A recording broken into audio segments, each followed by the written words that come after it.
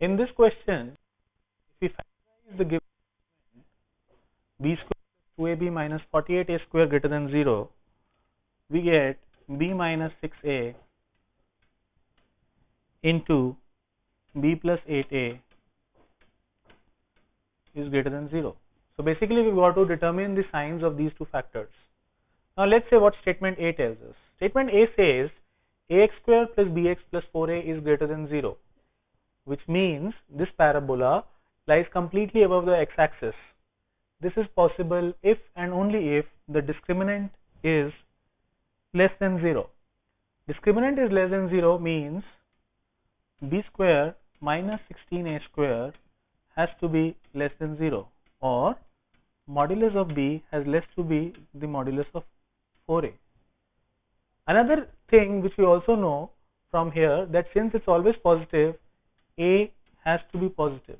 Now if we combine these two statements, we can very clearly say that b minus 6a is going to be negative and b plus 8a is going to be positive. Hence we know that this required b square plus 2ab minus 48a square is definitely going to be negative and not greater than 0. So we can answer the question using statement A alone. Now let's look at statement B. Statement B says that the particular equation is equal to 0 for only one real x. This can happen only if d is equal to 0, and in this case d is nothing but 4b minus 24a, and this has to be 0. This I am saying for statement B.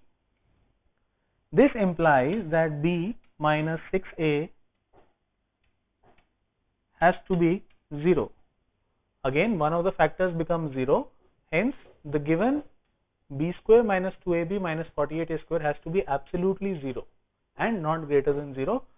Therefore, my correct answer is choice 3, since I can answer this question using either statement alone.